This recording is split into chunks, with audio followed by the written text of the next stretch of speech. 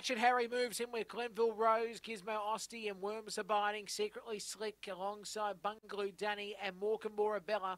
We are nearly right for a start here. Race number 12. We race again on Sunday. Light and Lure. We're set to go. Over the 400, the Gordon Refrigeration. Ready.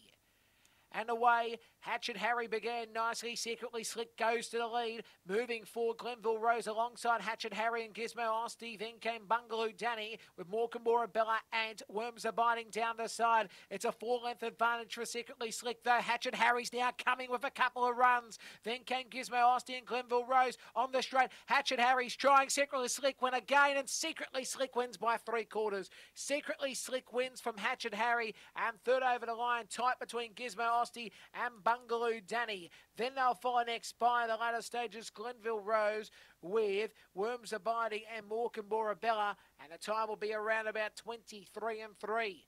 Very tight race on the line, but the two black and white, Secretly Slick, too good for Mark Roberts. It is a Red Fawn Girl from Zipping Garth out of Marsh Pedal. Second spot, Hatchet Harry won red. It is Mark Roberts, the trainer, a Black Dog, Zambora Brocky out of Midnight Maid.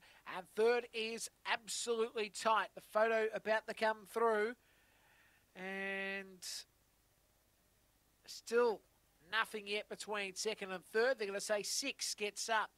Oh, third and fourth rather, but 2, 1, 6. So 6 is officially third from the 5. It is Bungaloo Danny, John Little, a Black Girl, Pure Titanium out of Bungaloo Sunset. 2, 1, 6 and 5.